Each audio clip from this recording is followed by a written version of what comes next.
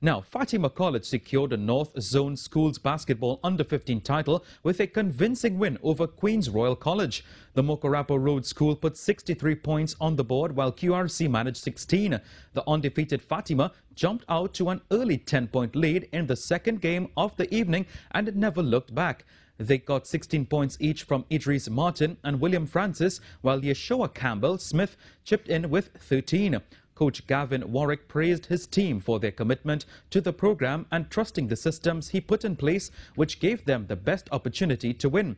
Fatima College will now join Signal Hill Secondary School, Pleasantville Secondary and Holy Cross College in the Under-15 National Schools Basketball Championships in April. In the third-place playoff, St. Mary's College got the better of Southeast Port of Spain 34 points to 28, led by Joshua Knox's 13 points to secure the third spot in the North Zone.